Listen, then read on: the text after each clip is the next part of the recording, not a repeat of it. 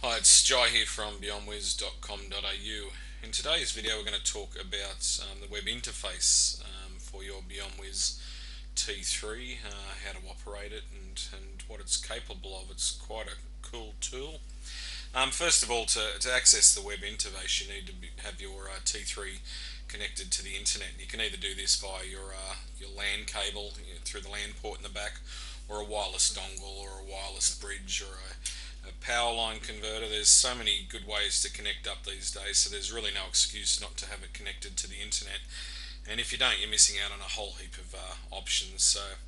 So if you're unsure and you want to hook it up, just give us a call at Beyondwiz, or log on to our web shop. There's some options in there, and get connected. So what we need to do first of all, once you're connected to the internet, is we need to find out your IP address, the IP address of your Beyondwiz T3. The simple way to do this is to go into the menu of your T3, and just click the button here, and then scroll across to Setup, which I'm highlighting now, and then instead of going into the setup by pressing OK, just scroll down to Information and press OK. Then we want to go down to Network, and again press OK. So this will give you network information, and then the information that we want is your IP address, which is this line here.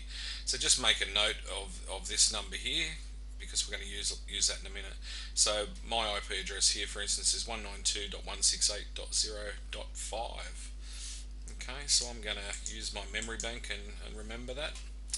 Now I'm just going to drag in my browser. So I use Google Chrome, but this should work on all your browsers, on Firefox or Explorer or whatever you're used to using.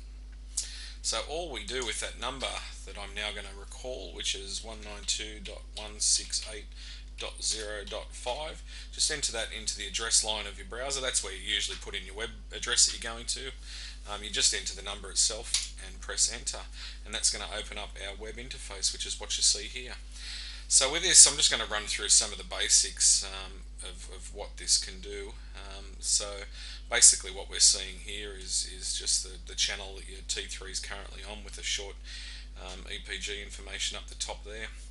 And then you've got your other information up here, which is what is currently on your TV. You can click down and get more information about that, and that's like an info bar, I guess. So it's telling us that we're on channel 10 or channel 1 in Sydney, and that shows on now, and that's on next. So much like your info bar that you see on your T3 itself. Your bouquets, which are all your channels that we've talked about in other videos, that's just where you can access all your channels, and you can drill down further into them. Providers, just another way of sorting all these services here, and your all channels, and an EPG also. So this EPG here will have pretty much be like the one. It's a different look, obviously, than the one that's on your box, but it actually mirrors that. So you're going to have 7 days worth of data here. Now in here you can do all the sorts of things that you can do on your box, like you can set timers, or you can change channels and different things like that. And if you look, it should scroll across to all the services down the bottom here as well. So obviously my window's collapsed at the moment, so you can't get as much information on the screen as you usually would when you blow up this. It's just collapsed to the size, a good size, so I can make this video. So I'll show you how to, if you click on, say, the program here, for instance, look at $1 Million Minute on channel 7. It's going to open that up and tell you about the show, the EPG data, what time it starts, how long it's on for, the date, etc. And then it's got all these options down here. Now this option here is to set a timer, so if you click on that, that'll automatically come up here and set your timer, and you can actually drill down and do further timers where you can actually repeat it and so forth. But I just want to record it today, so I'm just going to hit save, and that'll add to my timer list.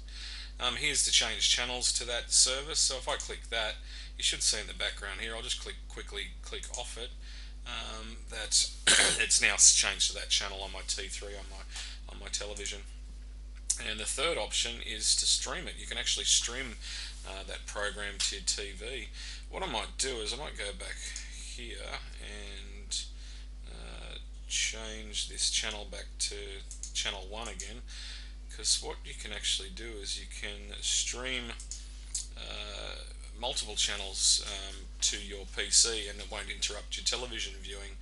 So your TV could be on downstairs, and the wife might be down there watching Sons and Daughters or whatever the latest greatest program is, and you could be up in your office or on your laptop or something, and you could stream something totally different and not interrupt that viewing.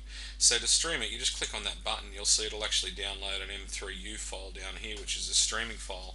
Now if you click on that, it should just open up in your current default media player software, which looks like mine is just the stock standard media player, and that'll load up and start to play.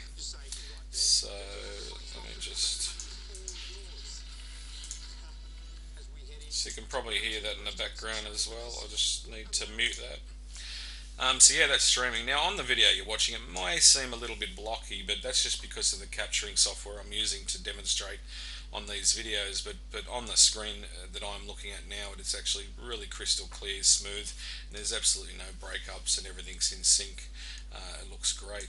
So I'm just going to put that to the side. And just I don't want to hold you up too much on this one, but just for another quick option, if I want to go here to hot seat, for instance, and stream that as well. I don't know if you can open two things in the one media software. It'll probably just take it over. But if I go to maybe play it back with a different one, so VLC media player for instance, you'll see now that I can actually stream multiple things there too.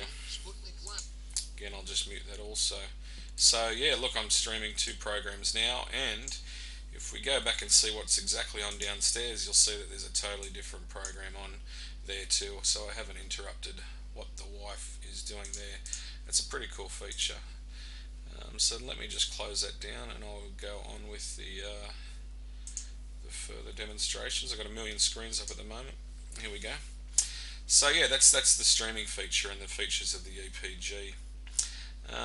So if you go down here a bit further, you've got just collapse that.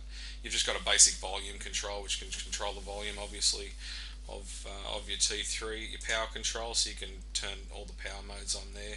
Grab a screenshot. That's pretty self-explanatory. It'll just show you what's on the TV there, and grab a screenshot. You can refresh it and all that sort of stuff. Send a message. This is another one. So again, if the wife's down the lounge room and you're up in your office watching something do, you could, if you've got an important message to send her, something like, grab me a beer, please. That'll do. I don't know how this will go. I might get a shoe thrown at me, but I'll send that through. And if I go back there, you'll see on the screen downstairs, it actually comes up on the screen of the TV. That's a cool little feature, especially if the wife turns up in about a minute with a beer. Timers, which is just all your timers set up in your machine. I haven't got many set up in there at the moment, but you'll see I've just set that timer a minute ago in the demonstration. So that's in there.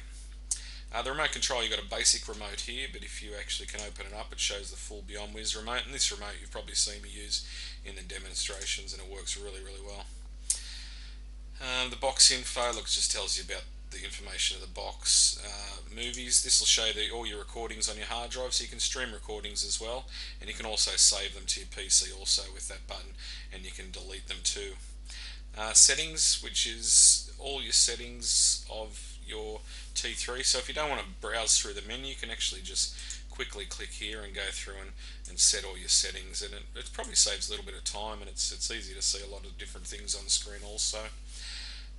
What was at the bottom? EPG search, yeah, great feature. If you want to, you got a show coming up and you're racing, you need to race out really quickly, and you want to record, say, The Voice. That's the show that my family is watching at the moment. Just search for that, and that should come up with all the voice shows that are coming up there. So you see there's an encore show, but this one I think's the one that could be on tonight. What's the date? 14th, 18th, something like that.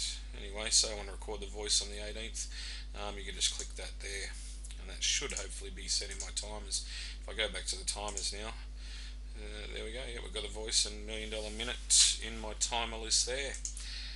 So that's just a quick look at the open web interface. So jump in, have a look around, have a play. Heaps of options in there, and some really, really cool features.